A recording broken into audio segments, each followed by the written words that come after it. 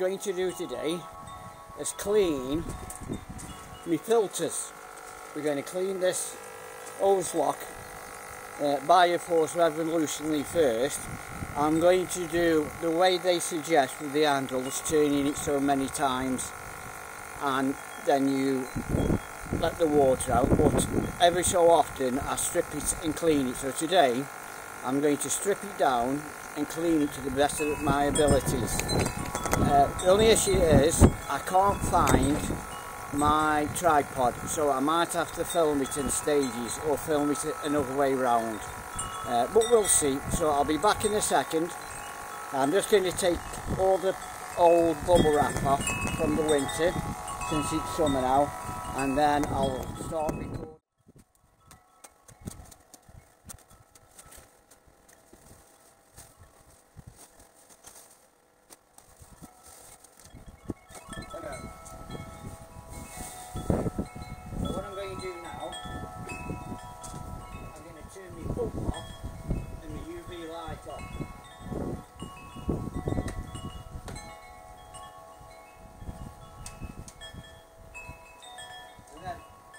The way to clean this, what Hozelock says, is you turn this knob to the left,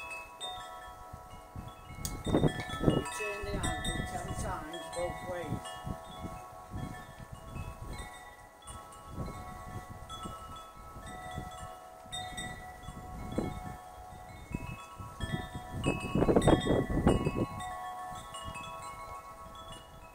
So I've done it 10 times one way, 10 times the other way, and then 10 times back. So now what I'm going to do, I'll put my drainage pipe back into the grid, and I'm going to turn the pump back on, and then we'll see what comes out of then of the dirt out of the filter. So we switch it back on, the pump, and there's the outlet pipe, and there we go. So you can see it's green from the algae that's in the pond at the moment. I have been treating it with some stuff, but it does take some time. I didn't want to use clover leaf this time because it clogs up all your filters and makes such a mess of your pond, all the black stuff floating in it. So as you can see now, it's going clear, and once it runs completely clear, we'll stop the pump, take the filter off and strip it down. I won't show you taking the filter off, but once I've taken it off, before I take the top off, I'll bring it over to this side and we can work on it. So there we are, now we're clear. You can see all the rubbish there in it. It's absolutely disgusting. Now they say that you're supposed to clean it every 6 months. Take it apart like this and clean it. But you can see it's absolutely disgusting. And that stays in there, and it can harbour bacteria. So that's why they call them death cans, because the amount of rubbish they leave behind. This is the first stage. What I'll do, I'll clean this out and then I'll get back to you. I've got 3 or 4 buckets of pond water in here, and they're swirling it round, but you can see already how filthy this water is. And according to Hozelock, once you've turned that handle and give it a good cleaning, a good running through of the water, I'm going to put this in another bucket to make sure it's clean. Don't know what that is, we've got something sprouting in there, look. So I'm doing it, cleaning up the big part of the muck out there, and then in a secondary bucket clean it a bit more, and then what I'll do, I'll tip that one back into the canister that I've already cleaned where it goes, and once I've done this I'll get back to you and show you how much muck there is in the bottom of this bucket. Back to you in a bit. What I'm doing, like you can see, I'm putting it in a second bucket with clean pond water in and giving it another clean around so it gets rid of most of it, and then it goes back in its original container. But you can see how dirty that one is. Never mind the state of that one, and they say that turning that handle 10 times its way is enough to give it a good clean. I don't think so. Anyway, I'll carry on and I'll get back to you. One thing at the North Stoke, I have to wait for my friend to come across to lift that across, because with having issues with my arm, I can't lift it very good. So this is the one I've been washing out in, and I've been changing it every so often. You can still see it still looks a bit grubby, but a lot better than what it was. So this is the second bucket for cleaning, and look at that. Look how disgusting that is. Oh, we left a piece there, don't know. There. Now what we're going to do now is we're going to do the main bucket. Over here we turn it, and I'm going to try to turn it. There we go. On the slow side. So this is coming out. Now look at that. See it all coming out. It is absolutely, look at it. It is absolutely disgusting. Look at it. And they say the handle cleans it. Look how much shit is coming out. Look. And look at the bottom. And they say turning that handle is enough to keep your filter clean every couple of weeks, and that's what I do. You turn it 10 ways one way, 10 ways the other way, sometimes a lot more, and when it stops being dirty, it's supposed to be clean. But I do that a few times, not just the once, 3 or 4 times, and it looks clean enough. But when you strip it down, you can see how much rubbish there is in the filter itself. I did go contact Hozelock and told them that it wasn't very good at cleaning, and it's not really that good at filterisation as well. That's why I had to put the black box on there as a secondary, because this wasn't keeping the pond waters in the quality that the fish deserve. So that's why I got both of them on. I thought I'll put the black one on, and once it's aged I'd take this one out and then just run that one. But I'm basically using this one now for the UV.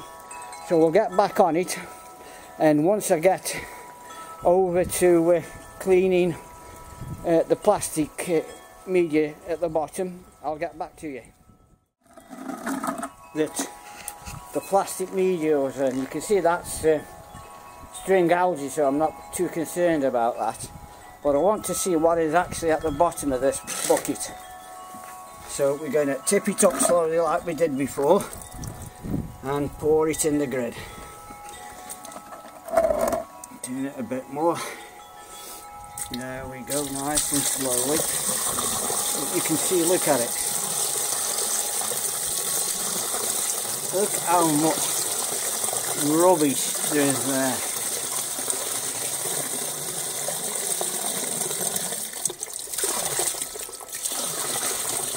And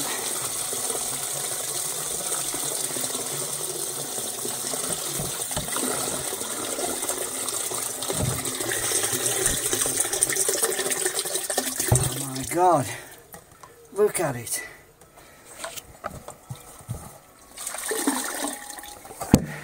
Look, sand in the bottom, I don't know where that's from.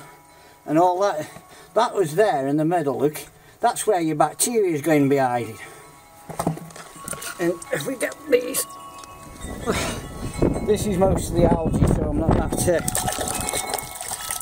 bothered about the algae, but I'm going to clean it all anyway, like I did earlier. So what I'm going to do now is get a can of pond water and give that a good cleaning out. But I can't understand how they can say by turning the handle will clean all the sponges, all the biofiltering and the mechanical filtering, and leave your filter prestigious, clean, really clean, but it doesn't.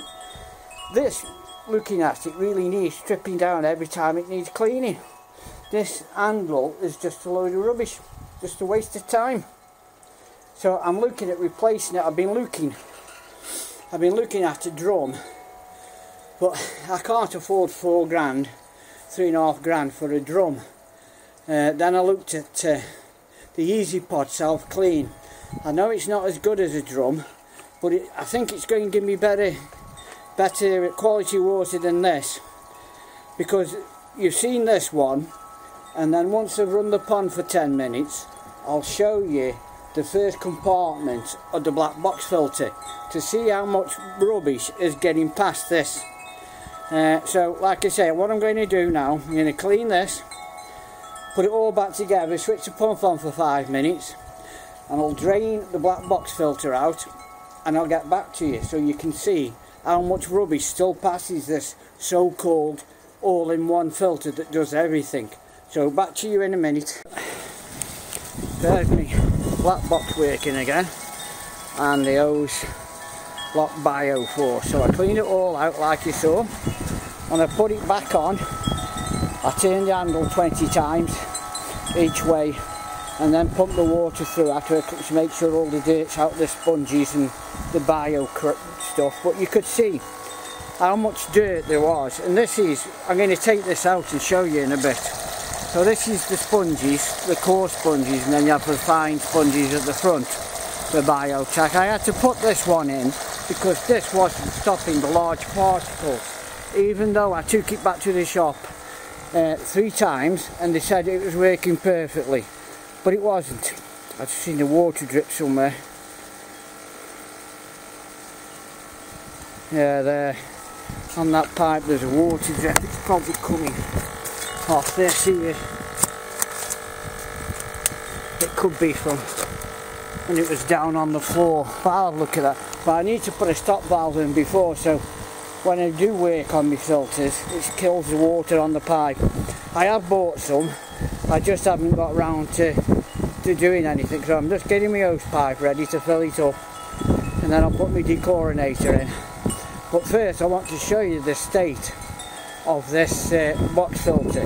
Now this, technically, after it's come out of this Bioforce filter, there shouldn't be nothing in it, or very minimal anyway. Now this I cleaned last week, so I'm going to show you again. This is out of my first compartment of my black box filter, after it's been through the Hozelock. So you tell me, of the size of this dead algae you can get through the Hozelock. I can't work it out. To me, it isn't supposed to be getting past it, but it does. So if this black box hadn't been in line, all this would have been back in my pond, dirty in it. Like I say, I phoned Hozelock twice. First time on the helpline I got through to a person after half an hour trying to explain to her how it worked and one thing and another and what was happening. She put the phone down on me. I phoned again, and this time I got through to a gentleman, and he was no use. He says make sure the foams aren't crushed and one thing and another, make sure you clean it regularly. Well, all that's I'm doing. So I took it back to the shop where I bought it, the local shop in Stoke, and they weren't bothered, they weren't interested. Now this supposed to have a 3-year guarantee on, but how can you do anything with a guarantee when they won't honour it? When you call to tell them what's happening, you get nowhere with them, they aren't interested. They've had your money. The customer service at both places, the Courier shop and Hozelock themselves, were second to none. So like I say, that Hozelock to me is a death trap. Like I say, I want to change it for a drum filter, but I can't afford. So the only thing I think I can do is get the Easy Pod self-cleaning and set it to clean once or twice a day. I think that'll give me a better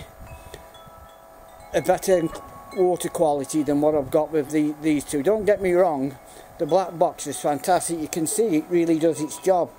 But the Hozelock, it does nothing. It doesn't stop anything. And they say, when I asked them about it, they said it was working normal. It went back to the shop, they said they tested it and it wasn't passing any large debris through. Well, you can see for yourself that it's there.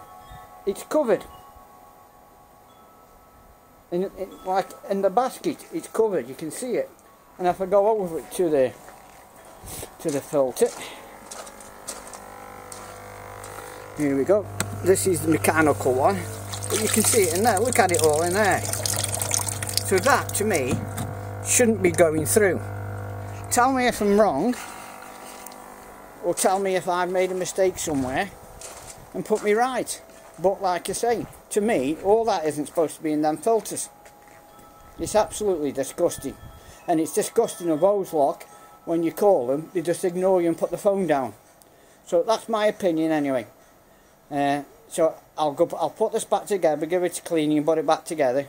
And when I'm filling the pond, I'll put some bacteria killer in and water dechlorinator. So I'll speak to you again once I finish that bit. Speak to you soon. So I put the dechlorinator in. I'll put the Vicor on here to kill the bacteria if there's anything in the bottom of that canister. I'm filling it up now, and that's it then for this one. Let me know what you think about which filter to get or to use, or if you think I'm making a mistake with the canister filter somehow, and it's my mistake that's letting the rubbish into the box filter.